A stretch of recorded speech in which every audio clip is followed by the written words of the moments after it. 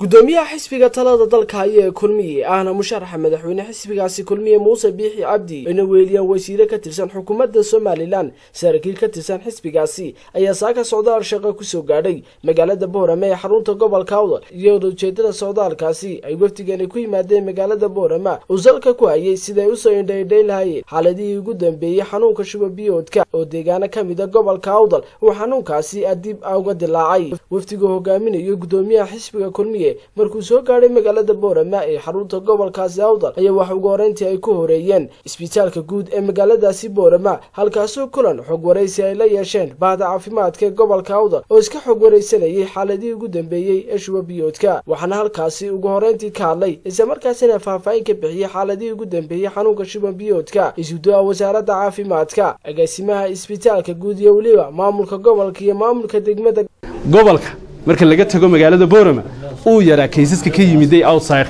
laakiin area Borama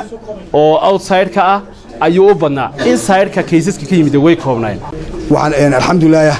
in mataqaana bukaanka intoodii badan inaga dawoobay oo ay noqotay mataqaana oo gacanta wali oo gacanteena ka bixin waxoogaa baryaan qaylaad naga yar maqasheen qayladu cabsi un bay ahayd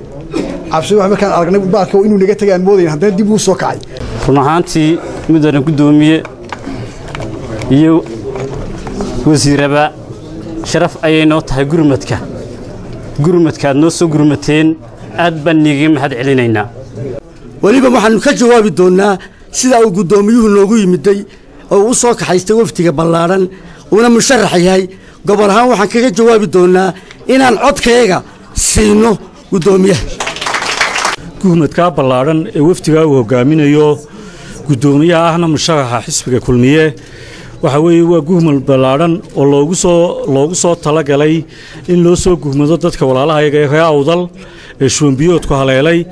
sidoo kale waxa ignaalkaasi kaalay wasiirka wasaaradda caafimaadka Somaliland Salebaan Ciise Axmed Kaar Xagla Toosiye wasiirka wasaaradda waxbarashada iyo tacliinta sare Cabdilaahi Ibrahim Habane wasiirka wasaaradda shaqada iyo arrimaha bulshada Maxamed Cabdilaahi Wabsiye iyo wasiirka wasaaradda madaxtooyada Somaliland Maxamuud Xaashi Cabdi waxna halkaasi ka sheegeen oo u midowno xanuunkan oo haddii loo midoobo fudud in la cirib tiro haddii la dayacana dhibaato weyn gaari kara halkan Borama waa meeshii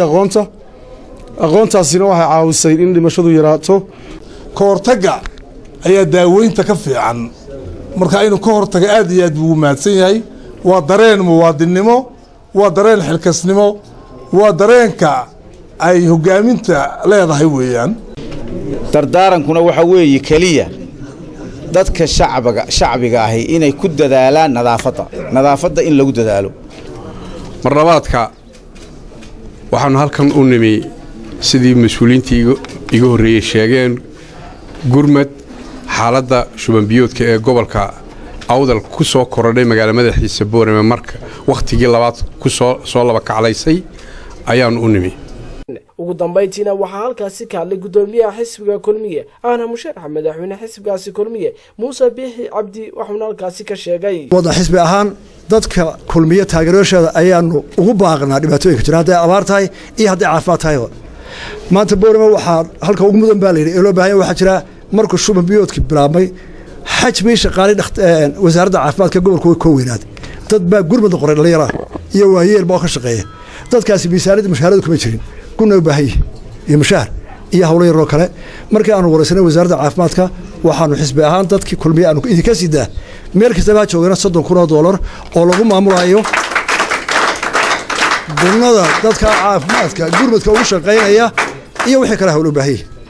sidoo kale waftigu hogaaminayo gudoomiyaha xisbiga Kulmiye waxay kormeer indhayn ay ku tageen xabsiga dhexe gobolka Awdal halkaas oo ay ku xidhayeen maxaabiis tiro badan iyo sidoo kale xarunta cusub ee loo dhisay xabsiga dhexe gobolka Awdal wasiirka wasaaradda madaxtooyada Somaliland Maxamuud Xaashi Cabdi markuu kormeerkaasi soo dhamaaday oo la hadlay qaar ka mid ah warfideenada ayaa halkaasi ka cadeeyeen madaxweynaha Somaliland Axmed Maxamed Siraayo maxaabiista xukunkoodu fudud yahay halkaasi cafis uga fidiyay Maxamed Xasan Shabir Somali News magaalada Borama